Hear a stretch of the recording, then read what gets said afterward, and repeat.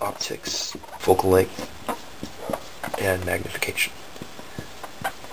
To calculate the focal length of a lens, you would have to take the reciprocal of the distance from the lens to the object and then add it to distance from the image to the lens, which gives you the reciprocal of the focal length. Solving for focal length, you get f equals distance from object to lens times distance from lens to image over the added distance. Now for an example, let's say S1 is 1 meter and S2 equals 0.5 meters.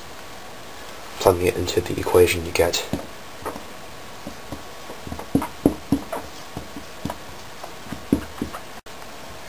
solving for f using the original equation that we derived, you get 0.5 meters squared over 1.5 meters, which is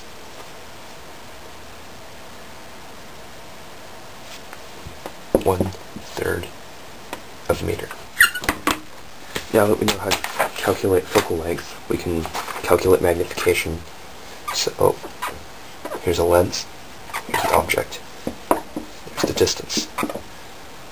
To calculate the magnification of an object, you take the focal length, divided by the focal length minus the distance from the lens to the object. So say focal length is 1/3 a meter, and the distance from lens to the object is 1 meter.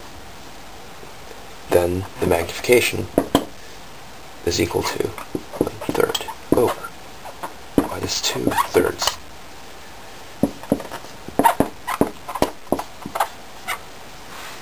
which is minus a half.